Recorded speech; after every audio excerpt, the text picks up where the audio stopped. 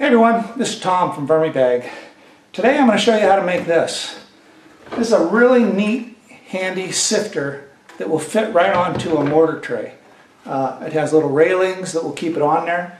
It's simple to build. I'm going to give you all the instructions, step-by-step instructions. I'll give you the dimensions that you have to cut the lumber at in order to make it. It's designed to fit on the Lowes mortar trays. The brand is Odd Job, O-D-J-O-B. They're 21¼ inches wide, so if you have a mortar tray that's 21¼ this will fit on it. If not, you could adjust the length that I'm giving you to make it fit that. So it's basically the same. But it slides right on you put your castings in here, and then it's almost effortless. It just glides on the top of this mortar tray. Super durable, super easy to build. So if you're interested, keep watching. Okay folks, first thing you're going to need is your Lowes mortar tray, or whatever mortar tray you want. The one I'm building right now is designed around this mortar tray, and it's the only one I know it'll fit on. This I got from Home Depot. It's called O-D-J-O-B, so Odd Job. I'll put a link in the description of the one I happen to buy. Now if you measure the width of this all the way from the outside to the outside on each side, it's 20¼ So 20¼ inches is what this is based on. I don't really care about the length this way, just how wide it is, because I'm going to have those rails are going to slide on the sides of this thing. So 20¼ So if your mortar tray happens to be wider or narrower than that, you're going to have to adjust the length dimensions of all the items I give you by that amount. So if it's 21¼ wide, you're going to have to add 1 inch to all the lengths on the dimensions. Let's grab the pieces and I'll show you. I got them pre-cut, all the pieces that I'm going to need. Okay, so these are all the pieces you're going to need to put it together. You're going to need the side pieces. These are the pieces that will actually hold the material. So the ones I have here are actually 4 inches finished. So you may need probably a 1x6 in order to get this 4 inches. You don't want to make these too narrow, otherwise you're not going to be able to hold very much material. Now you have 2 sides on this thing. The long side is a 17½ inches, and then you have the shorter side, 2 of those, which are 14 inches. This is going to make the box that holds the material. And to put those together, you're going to need a couple of these really small screws like we use for putting the stand together. We're going to drill a small hole on the end of each one of these, just on one side, half the thickness of whatever this is, so right about here on each one of these. And then I'll form the small square that's going to hold the compost. Now the frame you need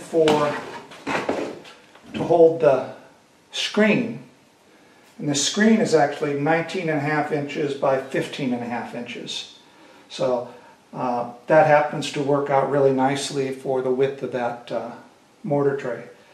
So, and this is an 1/8 inch screen on this thing, or diamond mesh.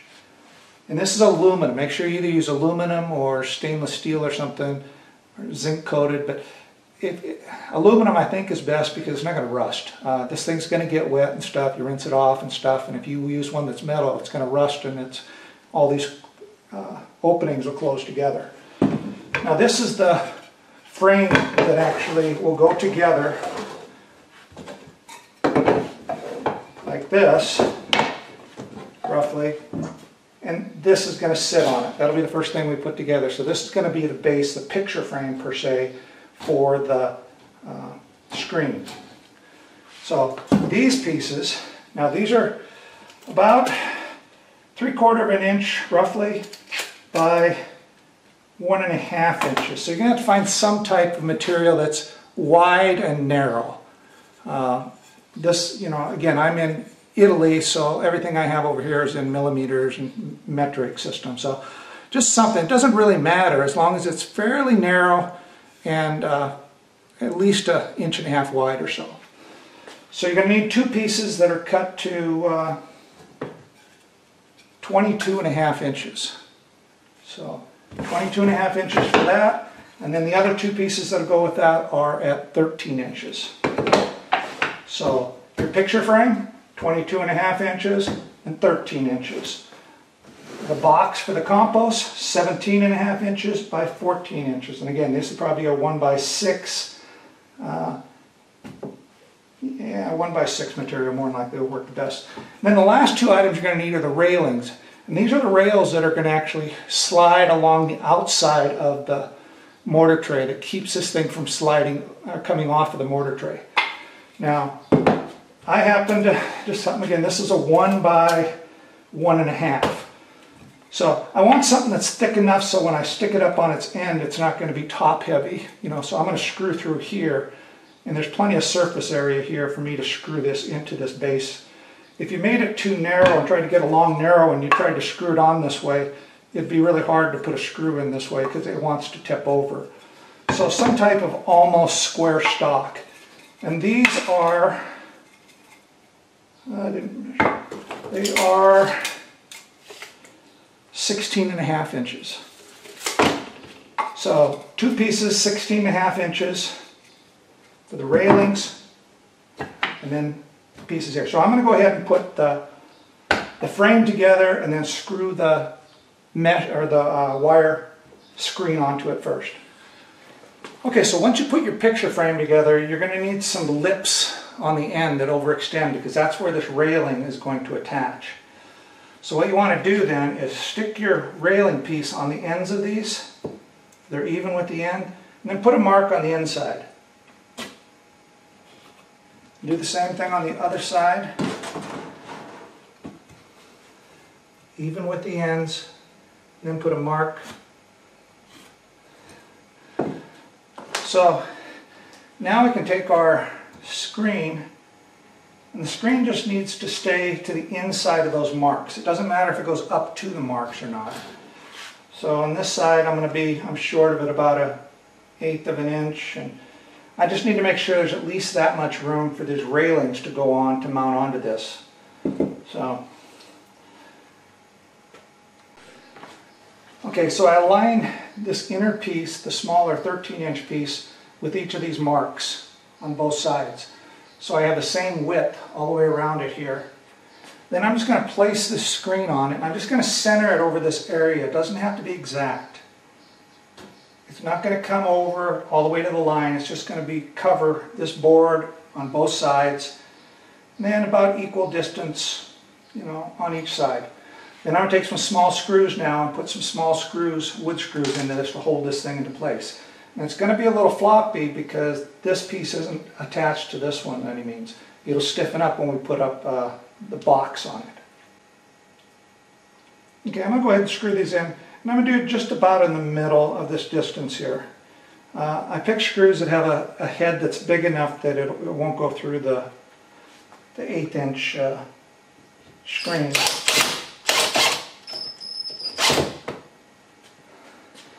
Now I don't need a lot of these on here either.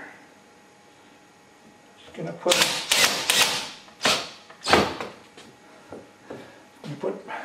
probably just on here. Okay.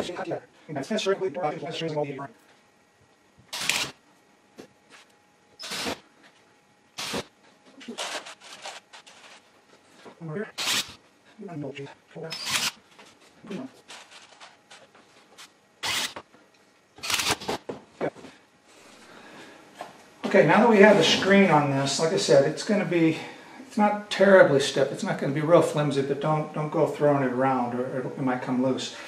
You can see that this isn't exactly perfect all the way around. The important thing is that the screen doesn't go beyond this edge. So it doesn't go beyond this edge here. I'm going to set it aside and go ahead and grab your box pieces. And we're going to do the same thing that we did on making the stand. I'm going to drill a hole on the end of each, a pilot hole on the end of these, half the thickness of this, so from the distance. So half that thickness. You have to put these pilot holes in or this thing will split on you. And now I'm putting a hole in the end on one end of each one. Don't go drilling holes on both ends. By putting a hole on one end, there's no way of putting this on or putting it together wrong. Okay, now I'm going to put one of these really small, thin screws in there. And these are about you know, they're more than the thickness of that by at least probably 3/8 of an inch. So just put them in to the end, get them started.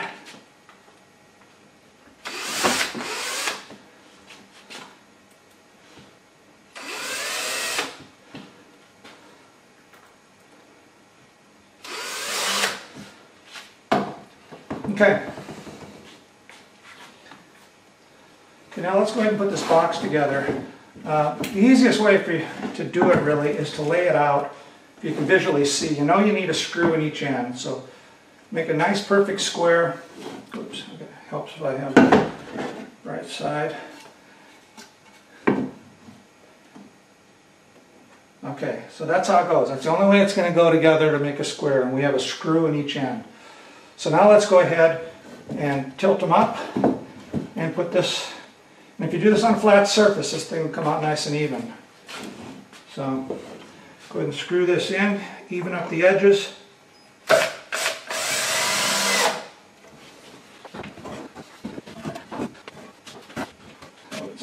Okay.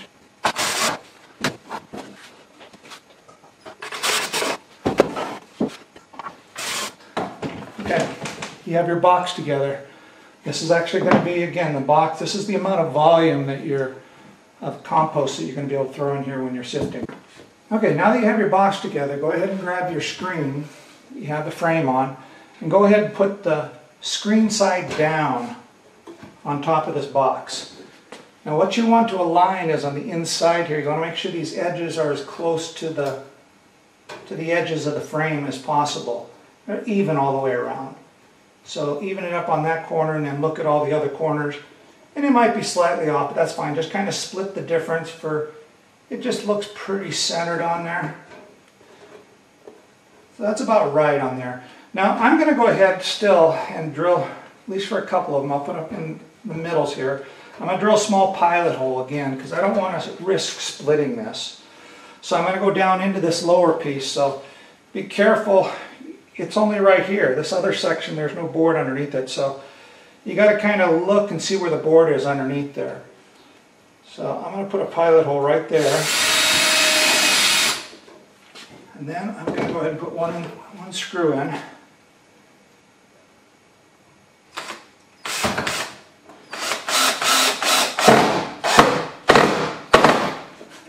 I'm putting those in pretty tight for their flush. Okay, that one's done. Make sure nothing moved over on this other end. Then I'm going to put a pilot hole over here.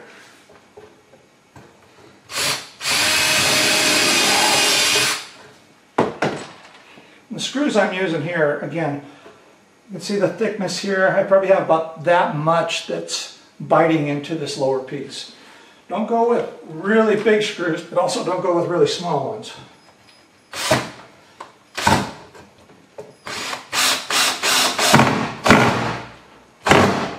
Grab a thicker screw bit here. Okay, I'm going to do the same thing, put a couple more here, and then I'm going to add some additional ones, so I'll speed it up.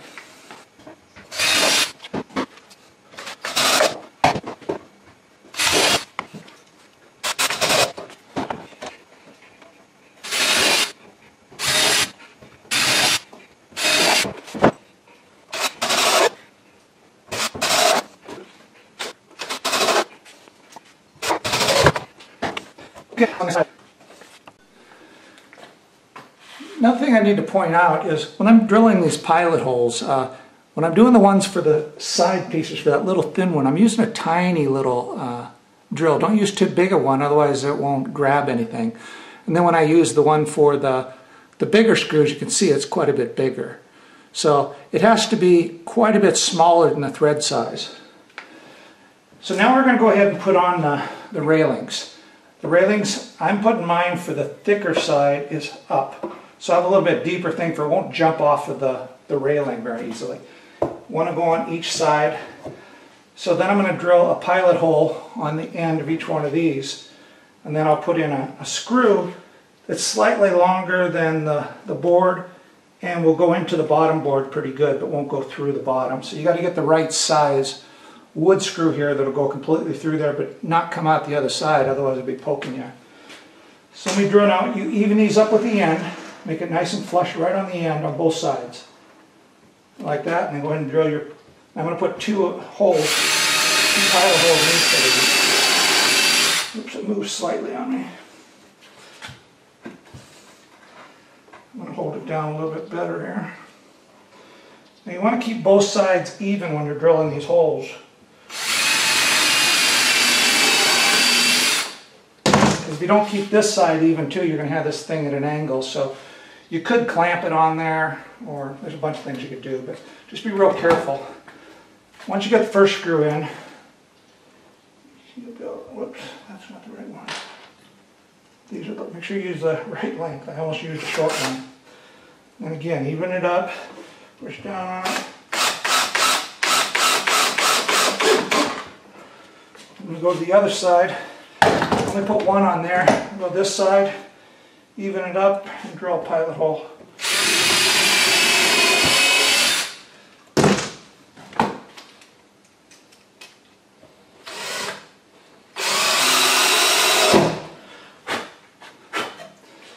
Okay, I'll come back and do the other ones in a moment. Now, this is critical. Before you put this last rod on, this railing, you want to measure the opening here. If I can find a tape measure here, right here beside me. You want to measure how far it is between this rail and this rail on the inside. And I know we measured this mortar tray a couple times, but it is 21 1/4. So I want a little bit more than 21 1/4. So if I go even with the end, I'm right there. I'm going to probably pull it out just a little bit. So I'm at about 20, almost 20 1/2. Right there is 20 1/2. Give me a little bit of space, free space, and 20 1/2. Even the ends up on both sides. I'm overhanging a smidgen there. I can tell I actually moved this one. I have this board off slightly. It could have, it's pointing that way just a little bit, but it's no big deal. So now I'm going to drill a pilot hole in the center of this thing. On this end here, halfway.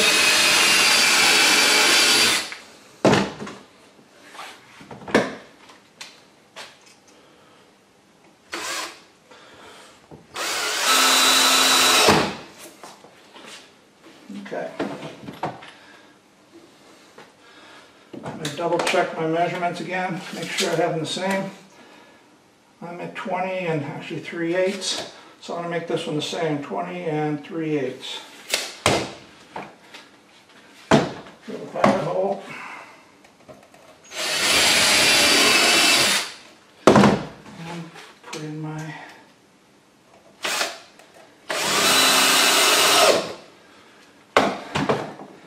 okay, there you have it. Let me pull over the mortar tray and see if it works. Okay, here's my mortar tray. Let's try it. So you can see here that there's actually these railings are what are going to keep this thing on the mortar tray and keep them from coming out. So it's like a little sled. It's going to go on there like that. So we set it on there. It fits perfect. Then I can go like this. Nice and smooth, super easy to do. I got a big surface area for, you know, the compost can spread out in there. So, and you could make a couple of these, one with a larger screen and then one with a smaller screen if you wanted to. I'm perfectly happy with the 1/8 inch. I think that does about the best job overall. So that's it, folks. I think this is a really simple way with the directions and the dimensions that I have in there to make. It couldn't have cost me, the screen was the most expensive part. I think it was like $3 or $4. I think it was $4, €4. And the wood was another $3 or something like that. It wasn't very much, maybe $4. Less than 10 bucks you can make this thing. It's really durable. And then you can use one of these mortar trays to sift your castings into. Because not everybody, I'll still use these little trays that I have because I have the little plastic things that fit inside there. But not everybody can get these. I mean, they happen to have them where I'm at. But a mortar tray, Lowe's, I know everybody there in the States can get one of these. And you can make this nifty little sifter for less than 10 bucks. It's real simple to make. So that's it from VermiBag. I hope you find this video useful and you guys would use it. I'd appreciate if you'd give me a thumbs up or leave a comment. It kind of helps draw more people to VermiBag's site. That's it. Everybody take care. This is Tom. Ciao.